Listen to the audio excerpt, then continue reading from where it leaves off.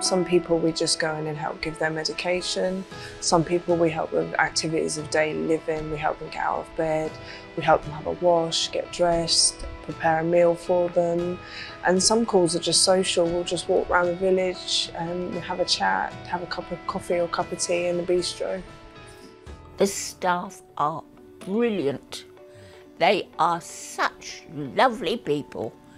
And obviously they have an on-call care phone number that they ring in case there are emergencies.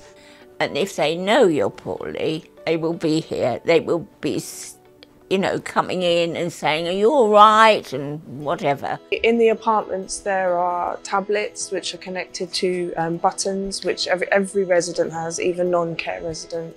It is important to know that the care is there if there's a panic and you want something.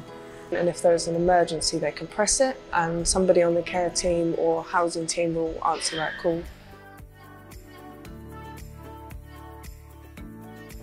I need to be secure. I need to have backup when I need it. And that's what we get here, isn't it? Yeah. The change that I've seen in people from before they've moved in to after being here for even a couple of weeks, it's incredible.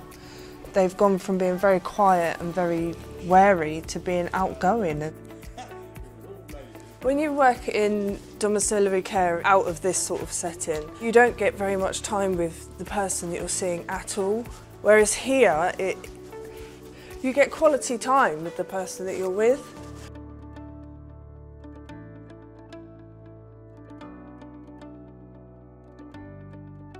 There are lots of things going on within the village that we can point them to. You know, we've got the gym, we've got cabaret nights, you know, there's social evenings. I'll take one of the residents down to the bistro, or if they want to go out for a walk around the grounds, that's fine. They almost become family to you because you see them. For me, I see the same people every day mostly, and you build up a wonderful relationship with them. As a community, we will all live happily together, look out for one another. If you do notice a difference in them, then you can feed back to the other members of staff as well. You know, say, oh, I saw so-and-so the other day and he doesn't seem okay, and that person might say, oh, it could be because of this reason. So there's a lot about communication between us as well. You can go and speak to them at any time, phone them at any time. It's a great place to be for us and for the residents. I think we all get a holistic thing out of working in a village. They're all very kind and I love them all.